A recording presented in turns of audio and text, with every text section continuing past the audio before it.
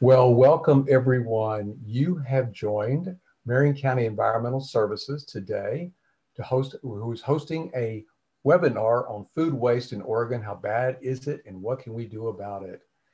Just want to let you know that meeting is being recorded and it will be posted on YouTube in the very near future. And you will be given links to that so that you'll go back to watch it repeatedly. And would like to let you know that if you have a question that you would like to ask Elaine at the end, you can send that question via chat and Rachel will be collecting them. And when we get to the end of Elaine's presentation, we will take your questions and see what we can find out that more you need to know about. In the meantime, just to get started here, I'd like to introduce Elaine Blatt. She's a senior policy and program analyst for Oregon DEQ, and her focus primarily is on sustainable consumption and production of materials. And she helped lead the development of DEQ strategy for preventing the wasting of food. She's currently leading market research designed to inform the development of values-based messaging to encourage Oregonians to reduce wasted food, representing Oregon in a West Coast initiative, and developing outreach to food waste businesses. In other words, she's finding all different angles to figure out how we can get that message out to reduce waste. Prior to joining DEQ, Elaine worked on a variety of projects related to sustainable production and consumption and energy efficiency and supply chain management. She's got an MA in public policy from the University of Chicago and a BA in political science from Carleton College. Wow, you just don't run into folks like that every day. Elaine, we're so glad you're here. Thank you so much for joining us. Well, thank you, Alan. I'm happy to be here and just want to appreciate that you all are taking the time out today to learn a little bit about food waste and what DEQ is doing. So here we are the week before Thanksgiving, and I thought I'd just start off by talking about the fact that really most of us, when we think about food, think about the bounty of food that we have, the way we enjoy it with our families, and so on. But what we don't think about so much is the reality associated with that bounty. And I think in one of his earlier announcements for this webinar, Alan mentioned that 25% of the material in Marion County landfills is made up of food waste. Across the state of Oregon, it's about 16%, but that's a fairly significant wasted material. And we're going to talk a bit more about that and about putting those numbers in context. So probably a number of you on the call have seen this data point that we think that 25 to 40% of all food that's grown or imported into the United States for human consumption is never eaten. To put some more detail onto that number, that waste represents a huge loss of resources. And here are a couple of data points. If all that wasted food in the US were grown on one farm, that farm would probably be about the size of 3/4 of the state of California. And in order to grow that food on that gigantic farm, we'd have to use all the water from Texas, California, and Ohio combined. And then these two data points don't even begin to talk about the energy that goes into the equipment, fertilizer production use, and pesticides that would grow that food on that mega farm. But now let's also just talk a bit about greenhouse gases associated with food production. I think that when most people think about the greenhouse gas impact of food, what they generally think about is the greenhouse gases that are generated in landfills. And that's an important issue. And you see that here on this graph. For every ton of food that's placed in a landfill, about a half ton of CO2 equivalent is generated. And if we compost that food, or if we put it through an anaerobic digester, we can eliminate those landfill impacts, and we actually also gain a little benefit in terms of greenhouse gas reduction. And that's all really good. But if you look at the greenhouse gas reduction potential on the far right of this graph and see what that potential is if we prevented the wasting of food in the first place, you see that we have a potential that's 6 to 7 times greater than simply managing food waste through composting or anaerobic digestion. And I'll be talking a bit more about why that is in a moment. But you know, these are all big numbers, and maybe food waste is not in fact that big a deal in the grand scheme of all of the materials that we waste. But I wanted to show you some data from Oregon's consumption-based emissions inventory. For those of you who aren't familiar with this inventory, this is an inventory of all of the greenhouse gas emissions associated with the materials that Oregonians consume, no matter where those materials were produced or where those emissions were in fact generated. And what we see from this graph is that food and beverages constitute the second largest source of greenhouse gas emissions in the state of Oregon after vehicles and parts. So food waste is actually a pretty big deal.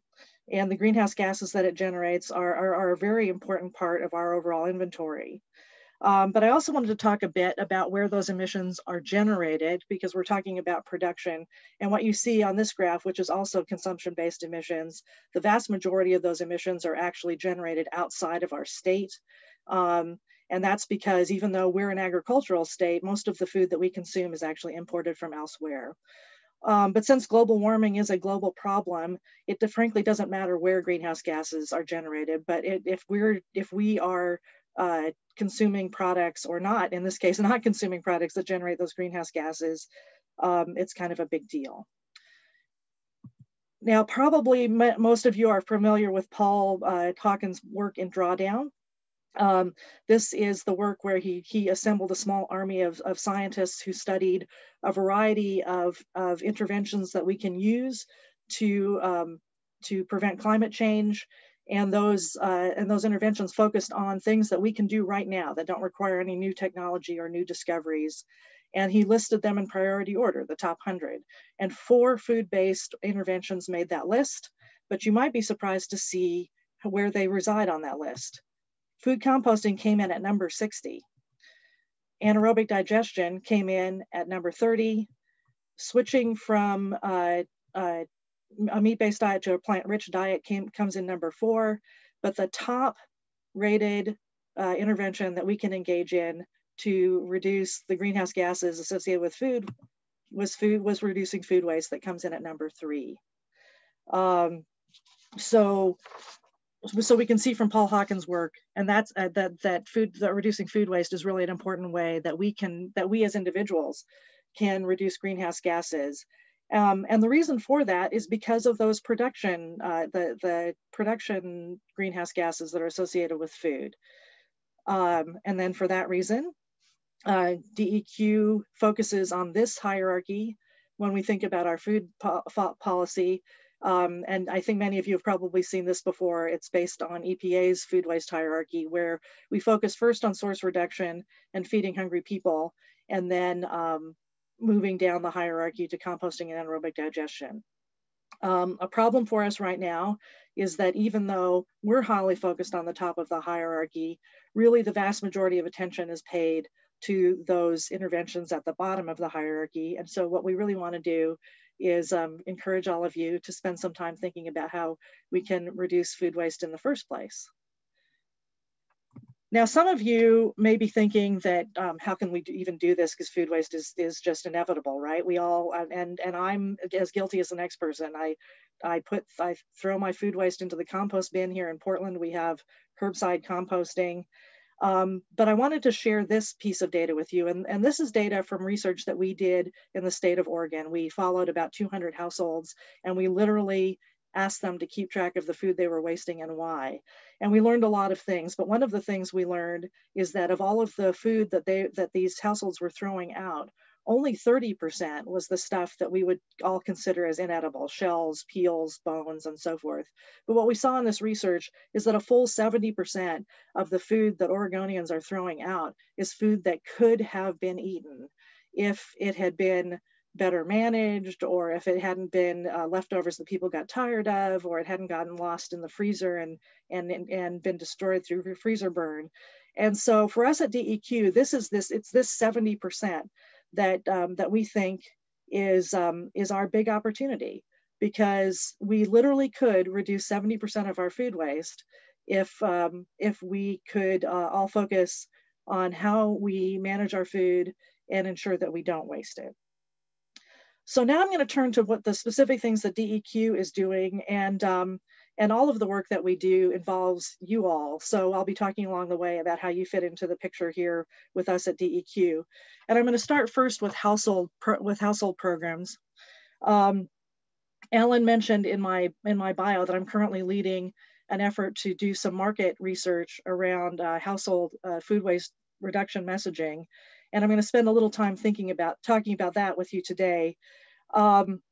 As many of you on this call know, because I know that many of you are out there actually doing this work, the bulk of the work that's been done in our state so far has been done at the local level, and you all are doing great work, really hard work, reaching out directly to individuals, but it's time consuming and resource intensive. And so we started to ask ourselves at DEQ, how might we augment this work with some additional statewide messaging that could help increase the scale of our interactions with folks on food waste. And about a year ago, we initiated this market research effort. I'm going to talk a bit about that now and talk about what we've discovered. So here's an overview of the messaging. It's messaging intended to identify the value-based messages that will motivate Oregonians to reduce their wasting of food. And it's a combination of qualitative and quantitative research that we just wrapped up completely in September. And we're moving into the development of the campaign, which I'll also be talking about a bit more. But what I first wanted to start out with in talking about the research is something that we learned when we did some social media baselining. And this was worth knowing because you have to know where you are so that you know where you have to go. What you see here is a Google Trends that looks at the number of times various environmental issues were mentioned on social media, and it's graphed here for the last 5 years. As you can see, recycling, which is the yellow line, is the most popular topic. There's a little bit of popularity around climate change, and there's a spike, and I'm not sure why there was a spike at that particular moment. But poor food waste is the blue line at the very bottom. And if you squint real hard, and I'm hoping you can see it on your screen, it's the teeny tiny blue line that's running along the axis at the bottom. And so what that tells us is that even though I particularly, but a lot of other people I work with think that food waste is really important, it's not actually getting much attention in the general public. And what we also know from social media is that there's been very little change in the way that food waste has been addressed and the language that's been used to talk about it over the last 15 years.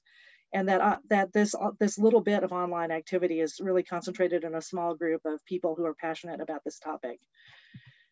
Another piece of our research involved ethnographic diaries. We asked 43 Oregon households to answer some questions over about a 3-week period.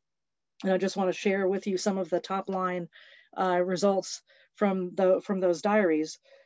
First, what we learned from our diary participants is that we need to stop talking about how big a problem food waste is. And I realized I just did that. I told you how big a problem it is.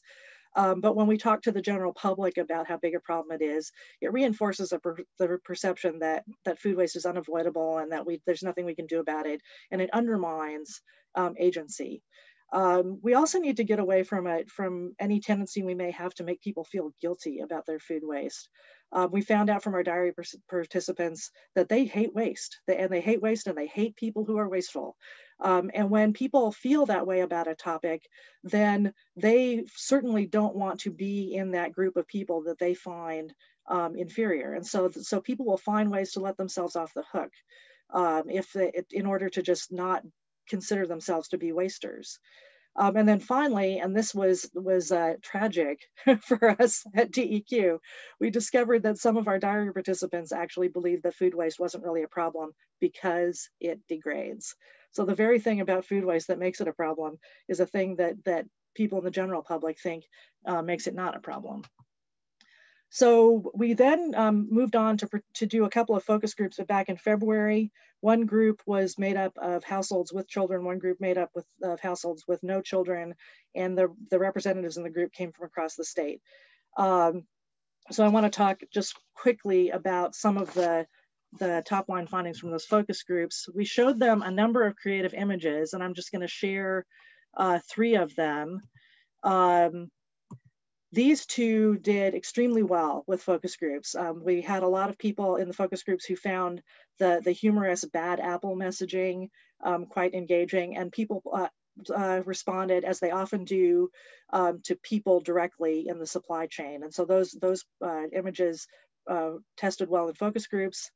We also wanted to test the idea that we could educate consumers about food waste and its relative impacts to other impacts that people care about. And so we created this image that tried to explain to people that the food in your plastic bag is potentially a greater contributor to environmental impacts than the bag itself.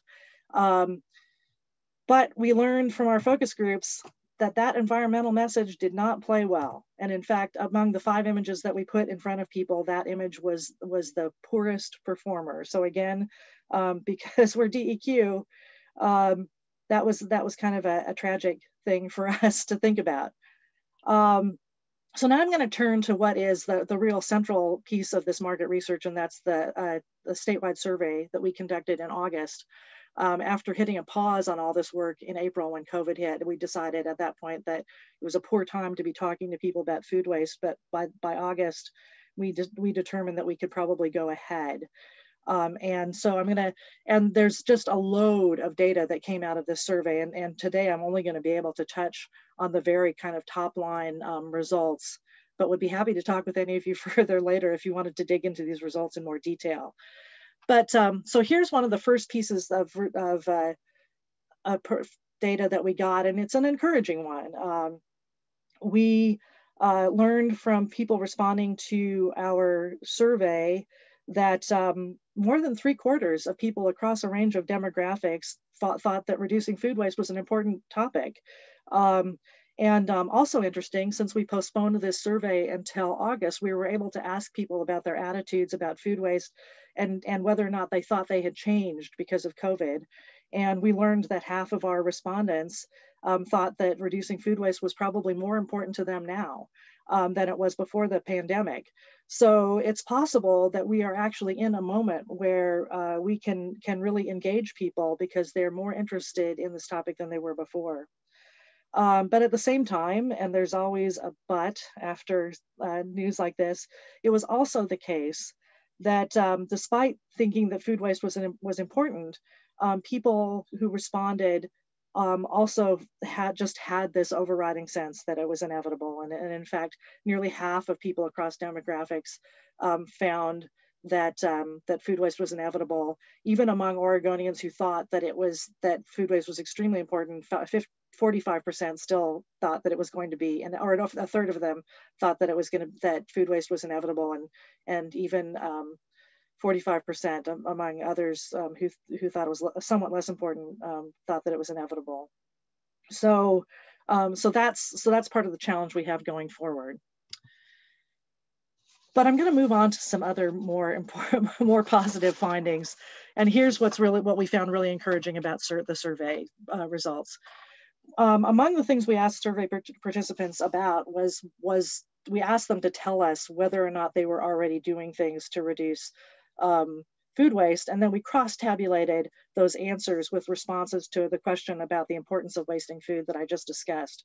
And what we found is that 31% of people said they were doing a lot, and that they thought it was extremely important. And 19% said that they didn't think food waste was important, and not surprisingly, they weren't doing very much. But what we found really important for the purposes of going forward with a campaign is that 50% of people who responded to the survey were doing, expressed that they were doing a few things, but they still had a number of things they could be doing, but they also believed that they could do more. And so it's that 50%. That 50% is essentially our target audience of persuadables, and so that's pretty good. That gives us a lot of opportunity to reduce food waste if we can just activate that 50%. So how can we do that? Let's turn to some results about the kinds of messaging that might most motivate people to reduce their food waste. And we tested a series of messages, and you see some of them listed here. And what we learned is that throwing away food is a waste of money was a very strong motivator. And if you remember what people told us in the ethnographic diaries about how much they hate waste, you will see that there's this sort of confirms that a huge number of people either agreed or strongly agreed with this statement. And then if you go down through the other more middling performers, those are about food rescue and the resources that go into producing food. But again, and because I work for DEQ, this was also somewhat dismaying. The two poorest performing messages were the ones that focused on the environmental impacts associated with wasting food. So what this told us is that what we really need to do is start shifting our thinking away from talking about environmental impacts and to talking to people about the thing that seems to matter most to them, which is the waste of money that's associated with wasting of food. And importantly, if you look at the numbers in the columns on the right, you see that this message also performs well among those folks who didn't agree so strongly or even disagreed that food waste was a fact of life and unavoidable. And so we think that that's going to help us reach more people. In the process of doing the survey, we also put these three creative images in front of respondents. The way this testing was done was monadically, which means that the total survey group was divided into thirds, and each third saw only one image. So they responded to questions about that specific image, and there were no comparative questions. And I'm going to just tell you a little bit about the performance of these three images. Again, you see Bad Apple, which you saw before. Then we have Farmer, which is about those folks who are involved in the food supply chain. And then the third one that we tested was a campaign we call Magnet, which focuses on the small, simple steps that folks can take. So when we put these images in front of people, we ask them a variety of questions, and this slide packs a ton of information into it about the performance of these ads. And so I also want to emphasize that the data that I'm presenting here are the data from that target group, that 50% of persuadables. So what you can see here is that Bad Apple does really well as an image on credibility, on providing new information, and on influencing people to take new steps. People found it personal, and it linked very strongly, obviously, to the notion of saving money by reducing your food waste, which was the best performing message. Farmer also did well. Human subjects always strike an emotional chord with people, and this ad conveyed well the human costs of wasted food. Magnet, unfortunately, just didn't perform so well. But what I really want you to key in on is the data at the bottom of this slide. Before showing people these images, we actually asked them about their beliefs that that their personal actions could make a big difference. And then we showed them the ads and had them take a look at it and read the written material that was on the ad. And then we asked them again to tell us if they believe their personal actions could make a difference. And what you see in these data at the bottom are that among the people who looked at Bad Apple, the number of people, the percentage of folks who thought they could make a big difference rose from 83 to 89. And among farmers, the percentage of people who thought that their actions could make a big difference rose a lot, from 79 to 87.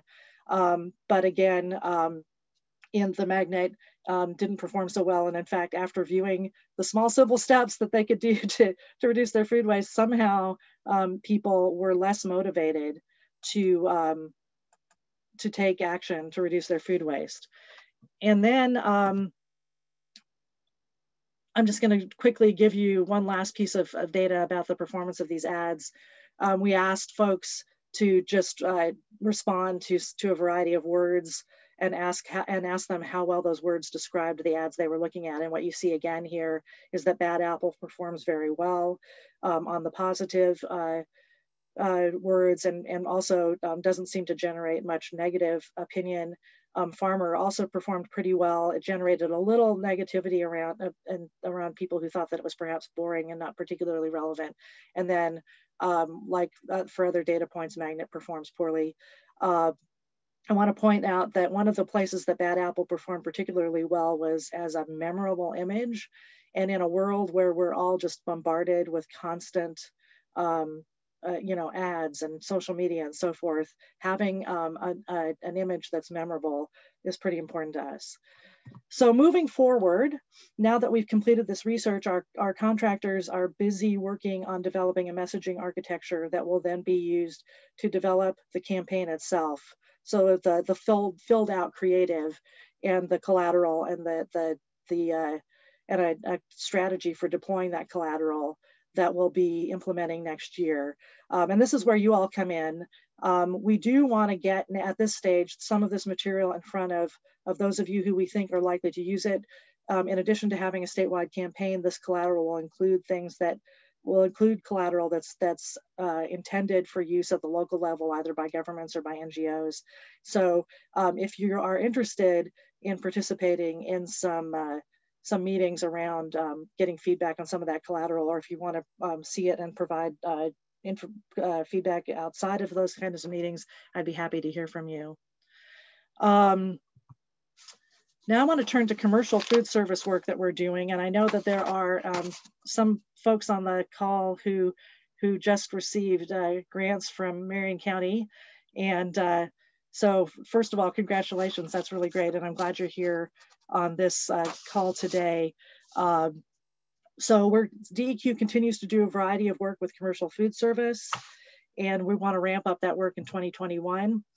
We have a very strong partnership with the Oregon Restaurant and Lodging Association, and some of you may know that we have done, pre-COVID, we did live workshops with restaurants when we could get people in a room, and those workshops were pretty well received. But now with COVID and the pressure that's being placed on food service businesses and so forth, we're working with Orla to try to pivot to developing other tools that are better tailored to this time and to what we think will be an ongoing challenge in the post-COVID world as food service organizations are trying to get back up and running. So going forward, we will very likely do far fewer live workshops like the one you see in this picture, and really focus more on online materials, short training videos that are brief, easy to digest pieces and so forth. And we plan to roll out some of that material in the coming few months. So you can look for that on the website Food Waste Stops With Me that you see here. Some of you, I'm hoping that some of you are familiar with the food waste campaign, Wasted Food, Wasted Money, that DEQ developed originally to assist local governments in complying with the food waste prevention and reuse requirements that they needed to implement. We have plans to revisit this material and refresh it and revise it in early 2021. So you can look forward to seeing these materials on our website, and a refresh and a rethinking of some of this material. These materials provide tips about how you can reduce food waste in your food service business.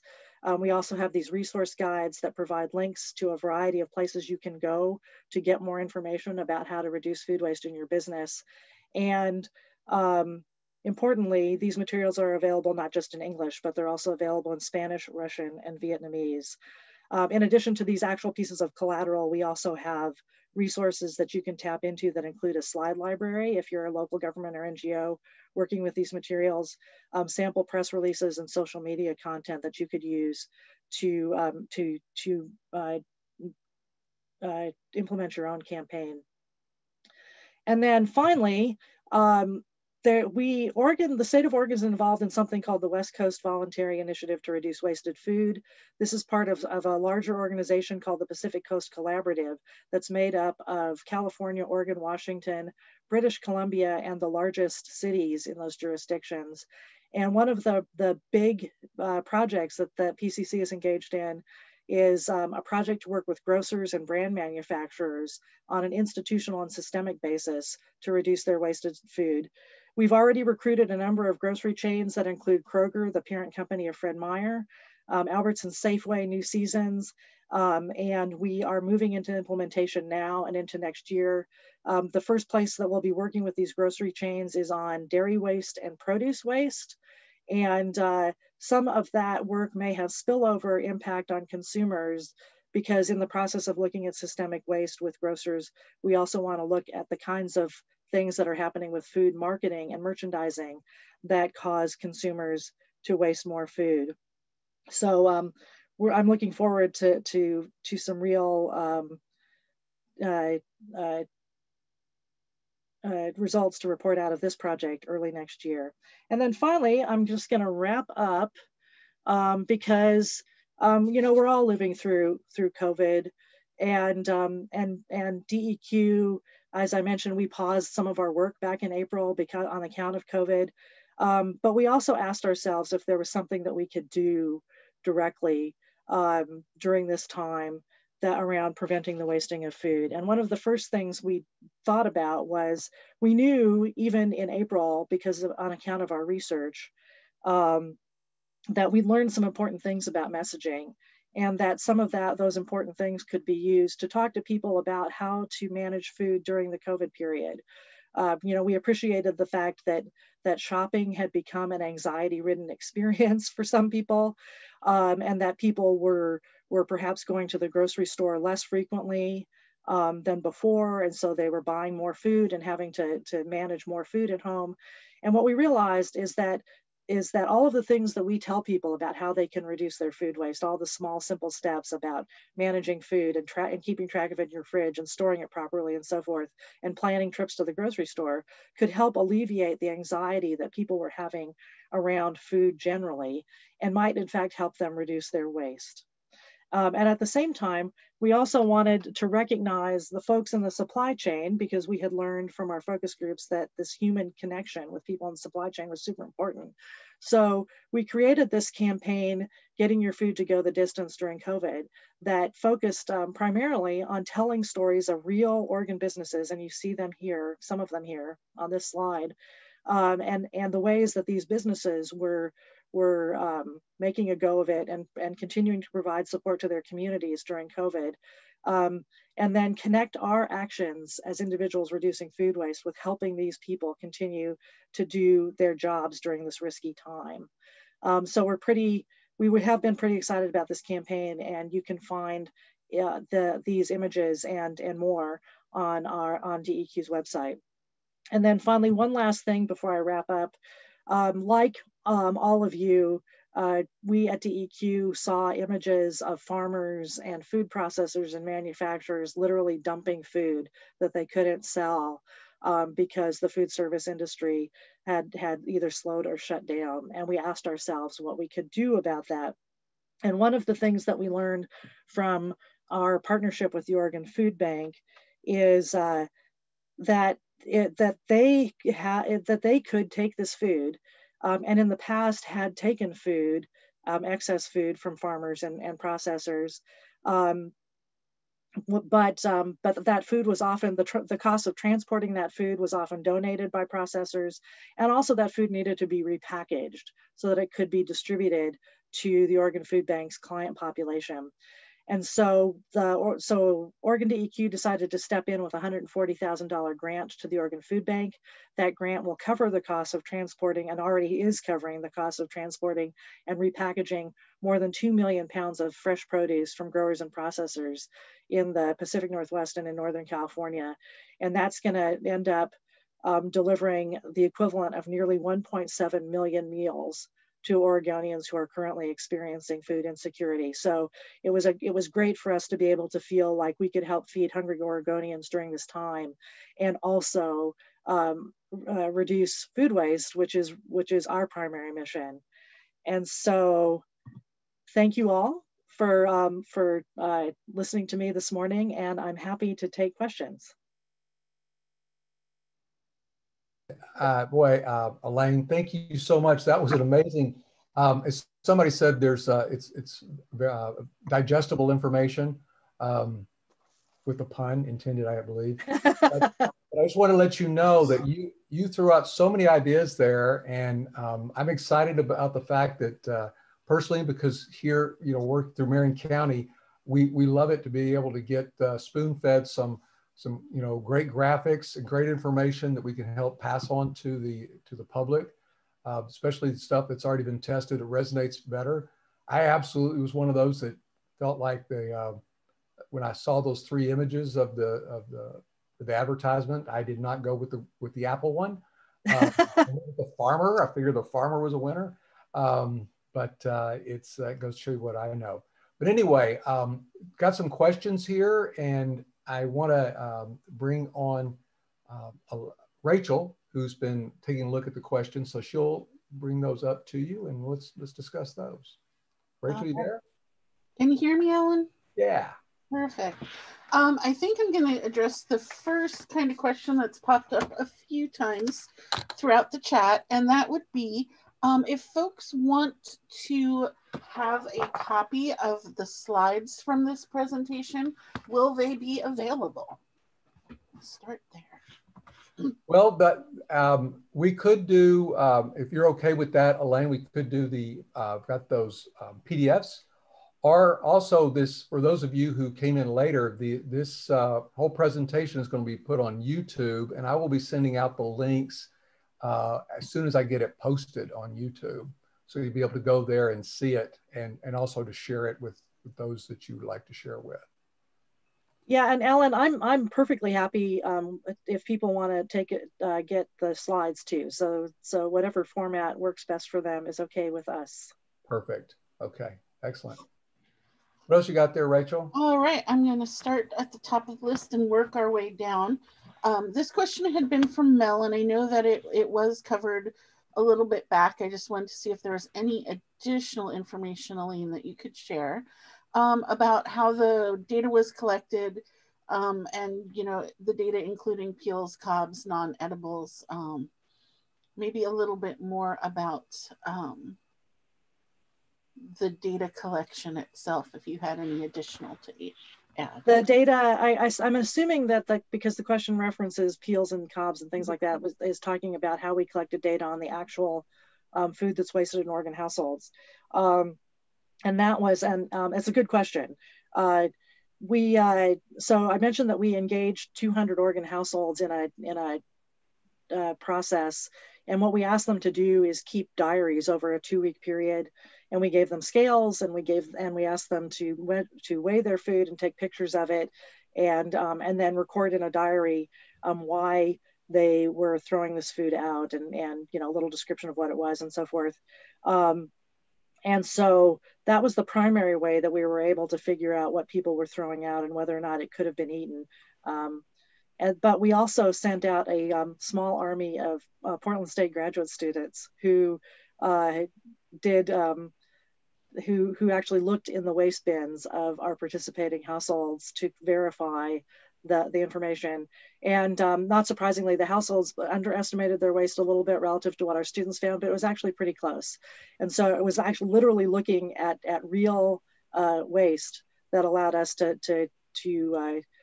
conclude that 70% of the food that was being thrown away is food that could have been eaten. Thank you. That was great. I because Marion County we're working on doing food waste audits. I really did love. I've heard you talk about that before. The students kind of doing those mini food audits of people's trash, and that's great. And they're just fun. I'll just put that out there. After the pause, we will be gearing up to do some of our own for our grant winners. Our next question comes from one of my favorite former co-workers, Mr. Bailey Payne. And this is about income demographics. And he was wondering, do wealthier areas create more food waste as they do with recycling? That is a super good question, Bailey.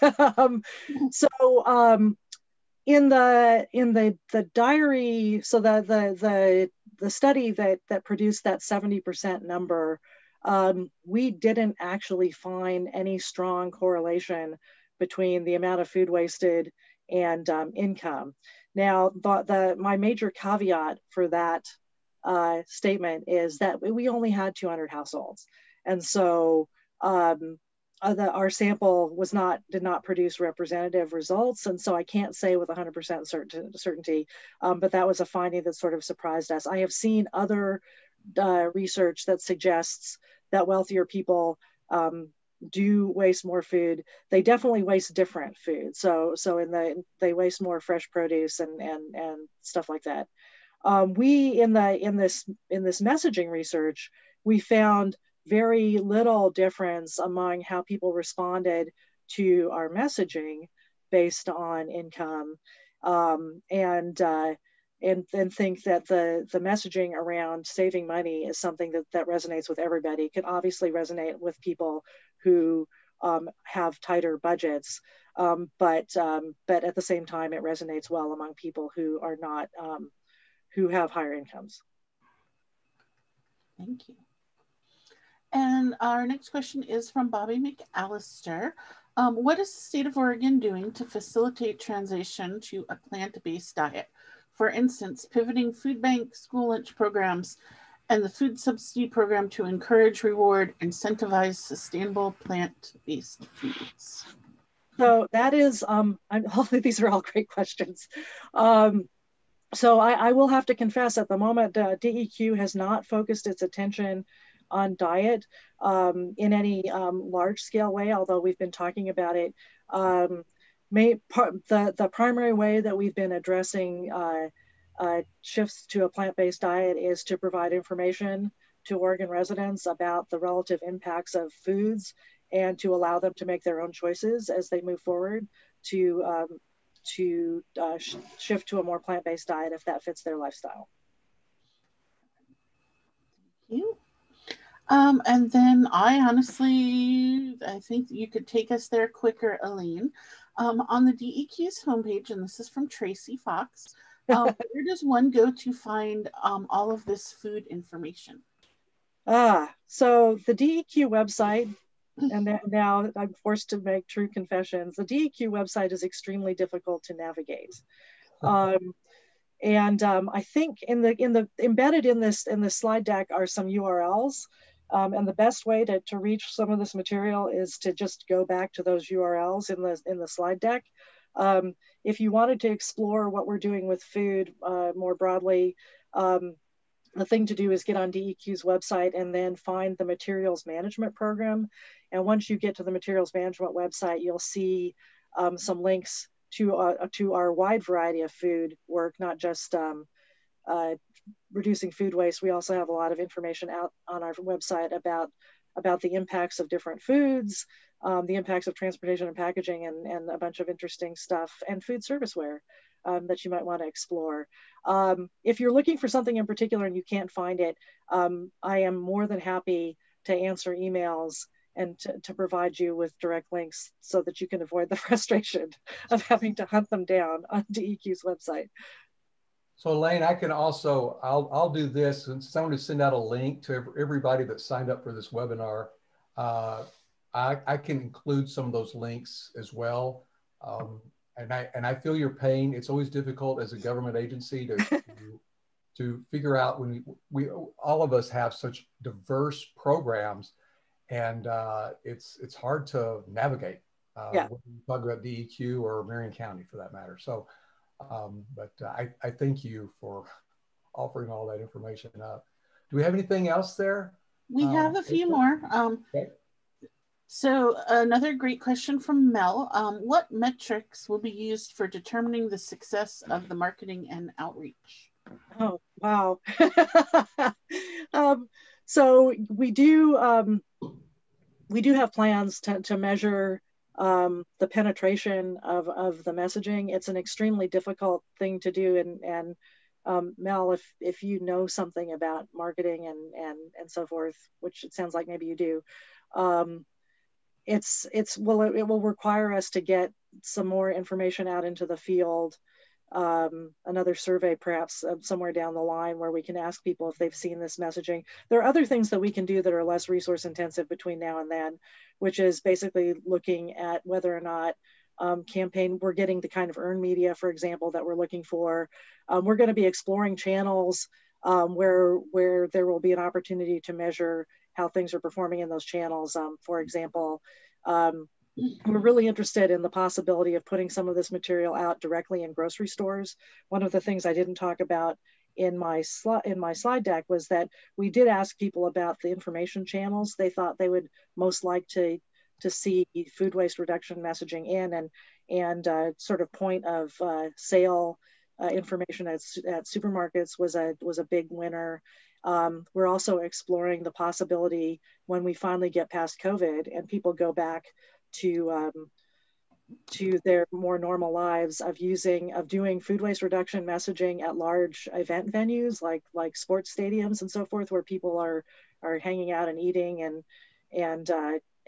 we can talk about sustainability at that stadium and reducing food waste. And in those contexts, we can start to measure whether or not people are seeing the images, and perhaps quickly survey whether or not anything is staying with them as they leave an event. So those are the kinds of things we're exploring about how we'll measure whether or not our messaging is getting through.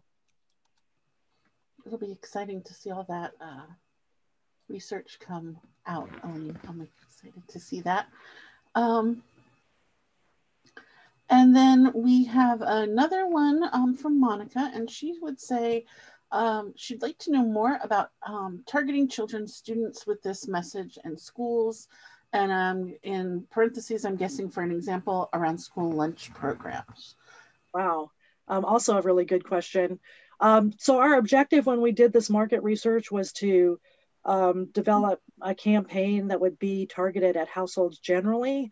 So we didn't really ask ourselves or ask questions about messaging that might be most effective with children, or even in the context of school lunch programs. So that wasn't part of the research. I will say that we're very interested, in general, in engaging school kids, in questions around and in the issues around food waste, because it's a marketing truism and a behavior change truism that if you get people engaged when they're young, they're more likely to have a lifetime habit.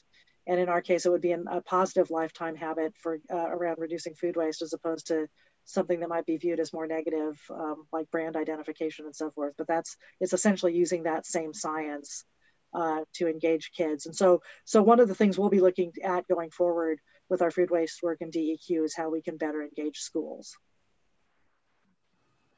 And so right now, those are the last of the questions on, oh, here we go. New one just popped up. If people, this is from Hans, if people do more mini shopping, so I'm guessing maybe right now around COVID, or post-COVID, I would guess there would be more automobile trips to the store, somewhat offsetting the positive benefits. So that's actually a really interesting one. We've had that discussion with folks about that kind of offset of how far you have to go to shop.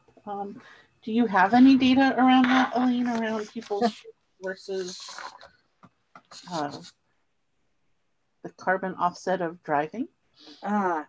So those are all, that's another excellent question. So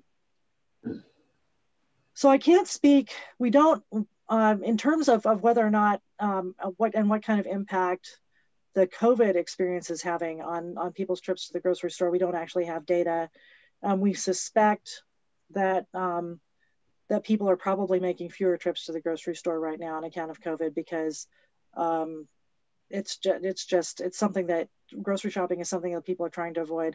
At the same time, we also know that it's likely that, or we also think it's likely that people may be using more delivery services, and therefore, generating carbon impacts from the people who are delivering their food. We have not specifically studied those kinds of impacts at DEQ. I can tell you that if I think about this and extrapolate from work that we've done on food rescue, we know that food rescue that involves making multiple shorter trips with less food often generate carbon impacts that actually exceed the benefit of rescuing that food. So I think there's more to be unpacked on that question, and unfortunately I just don't have the specific answer. Thank you. And questions there. Do we do any more, Rachel? I do not have any more listed. So I don't know if anyone has a last one to get in before we end, or. And again, I'd like to, while we're waiting for that last bit, I'd like to thank everyone for attending today. Again, this is Marion County Environmental Services. You've been listening to a webinar about food waste with Elaine Blatt from DEQ. You will be getting these materials, you'll be getting slides and links and information, probably more than you've ever wanted from me in the near future. And I just want you to know, Elaine, everybody in the chat box, I think here is saying what a great presentation. So again, on behalf of everyone, thank you so much for taking the time today. Well, thank you all for listening to me, and I was very, very sincere when I said we are very anxious to engage all of you who are doing this work on the ground in helping us as we move forward with the messaging, as we move forward with the refresh on our commercial campaigns and so forth. So if you've got an interest, just let me know because we could really use your help. Thanks so much, Elaine. And with that, I will bid everyone adieu. And thank you all for attending. Thanks, everyone. Thank you.